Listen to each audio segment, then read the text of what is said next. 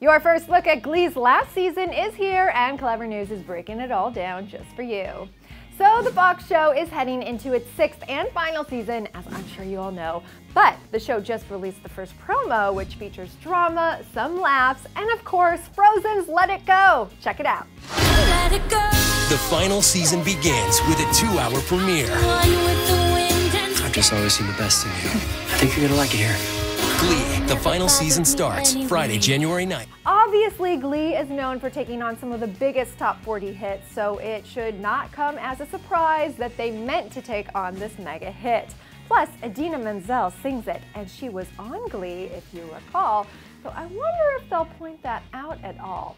Anyways, if you couldn't tell from that little tease, there have been reports that the final season of Glee will have a bit of a time jump and will focus on Rachel bringing the McKinley High Glee Club back to its former glory, kind of like what Mr. Schue did in season 1.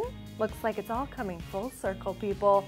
There are also some moments with Blaine back with the Warblers, Santana and Brittany back in their Cheerios uniforms, and of course, a big old group hug from what appears to be New Directions.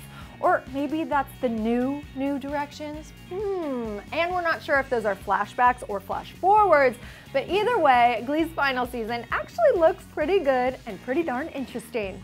And just a reminder, you guys, Glee's final season premieres on Friday, January 9th at 8 p.m. with a supersized 2-hour episode. Whoa, 2 hours? That's crazy.